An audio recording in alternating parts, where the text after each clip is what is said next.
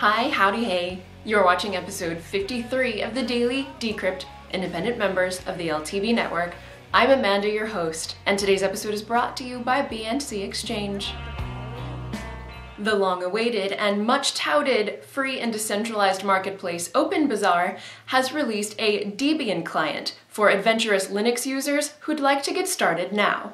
The YouTube channel Flipside Bits has released this video of themselves creating their new storefront on OpenBazaar. Bitcoin is the only currency accepted for transactions on OpenBazaar, and Mac and Windows clients are expected to be released soon. Why is crypto entrepreneur Wences Cesares so bullish on Bitcoin? Wences recently granted an interview to Business Insider in which he claims that historical bartering is a myth. He argues that physical money arose because humans kept debt ledgers in their heads within their own communities. As the first money to live on an open and trustworthy ledger, Wences claims that Bitcoin is the manifestation of what money always should have been. Take an interesting plunge into revisionist history in the article linked in the description.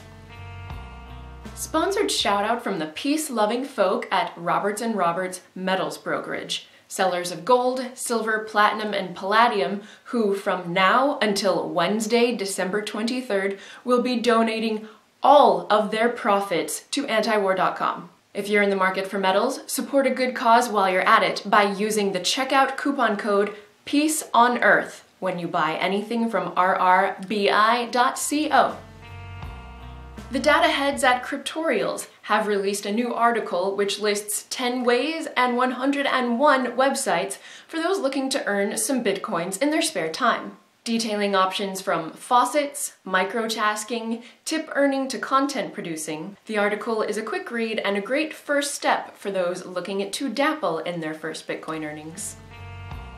BTCPop is a year-old peer-to-peer Bitcoin lending site, which also offers savings accounts and a small exchange for Bitcoin, Peercoin, Litecoin, and Blackcoin. Bitcoin savings accounts hosted at BTCPop are listed as receiving 5% APR in interest, lenders set their own rates, and borrowers are credit-checked through Ardiva verification services. Open source computer code may negate the need for trusting other humans, but until all human interactions take place on smart contracts, trust is still very much a factor in day-to-day life. To help build the identity-based web of trust, BitNation offers a global ID registration on the web. Upload your photo, statistics, and have 2 friends sign as witnesses, and you have a BitNation verified identification. The next software version of the voluntary governance platform will feature a partnership with the service Identify, allowing users to leave positive, neutral, or negative ratings based on their interactions with individuals and organizations.